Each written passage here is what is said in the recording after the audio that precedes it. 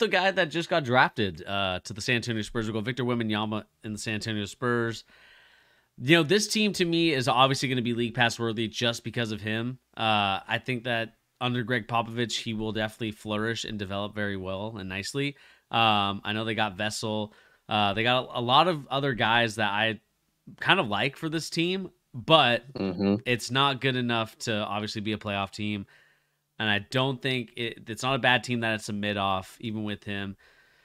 Could we see them potentially going back to the lottery to maybe getting a guy to pair up with Victor Wembanyama? Oh, yeah, for sure. Yeah, I would imagine. I'd imagine so. So it's kind of one of those things where, do you put this team in league pass worthy? Because when I think of league pass worthy, you have to. I would, but do you put them in the lottery bound? It's because they're obviously going to try to get, some new guys in there to help them out. That's the big question. But I think at the end of the day, you put them in lottery bound. Victor's going to be a unicorn in this league. I think he's going to be one of the most fun players to watch. And I think that from what I saw in the couple games in the summer league, I know that he did not have the most spectacular first game, and people want to crucify him for that.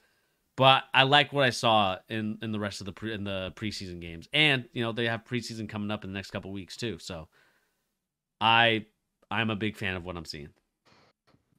Yeah, I'm with you, Bernie. I love this team. Like, just looking at their roster, I love this roster. They have so much great young talent and value everywhere. Like Jeremy Sochan is a dog, great player, young talent. Devin Vassell, Victor Wembanyama. We don't even need to talk about Victor. Keldon Johnson, Trey Jones, Sidi Sissoko, Charles Bassey, my guy. Dominic Barlow, who's on a two-way. Dominic Barlow is a good player. At least from what I saw in Summer League, he's a good player. So he's athletic. Yeah, and they got a good couple vets in Gorgie, Doug McDermott, Chetty. Like, this is how you do a rebuild, This is a solid young core. So I'm going to enjoy watching their games. They're not going to win anything. They'll probably be top 4 pick next year, but they'll be a lot of fun to watch these guys develop and compete. Yeah, I totally agree. This is exactly the lottery bound. Like, this is the definition of a lottery bound team, but they have to be in the league pass worthy. Like, this is, who's not going to be watching these games when Wemby plays? It's going to be insane to see. I feel very interesting about this team. Like, I really think this is going to be the highs and lows team of this year. Like, just in the sense that obviously they're going to be playing on and off nights with Wemby, so literally it's going to be up and down. But I genuinely don't think like they're that bad either. If they're putting out their best lineups and Wemby is 75% of where he should be right now, what we think he is, they're still going to be pretty competitive, especially like whatever people think about Wembanyama, whatever people think, the haters, people who love him, no matter what you think of him, he's going to be a defensive menace from the second he's on the court. I've been saying this for the last 2 years. Bernie, you can vouch for me. I told you this about Mobley. I told you when he was a rookie, I said this guy could be defensive player of the year as a rookie. I told you going into last season he could have been.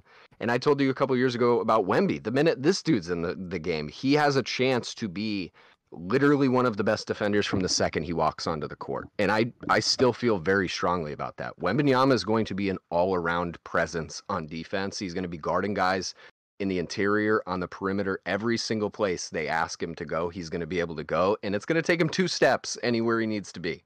So defensively, they're going to be a problem from the minute it happens. Like, teams like Portland, don't get me wrong, man. I'm not trying to go back on my slander for Scoop, but like this team's going to be super competitive with like that level of team. And that doesn't mean much. That's another lottery bound team. But even like, I don't know, man, I'm floundering, but I just really like this team. And honestly, Popovich, we all know he's one of the greatest coaches, if not the greatest coach of all time. But I would argue there's no coach who does tanking better than Pop too. Like, they're still running sets. They're still developing their guys and actually progressing them forward while they tank. And that's the sweet zone that this team has found that 99% of the league has never even sniffed. Like, it's OKC and San Antonio. Yeah. They're the only two organizations that can develop and tank at the same time effectively. So I really like a lot of like all the young dudes you named, Brad, all of them. Jeremy Sohan is legitimately like new age Dennis Rodman. Whatever you think Jeremy Sohan is, he's probably better than what most people think he is. He's super talented.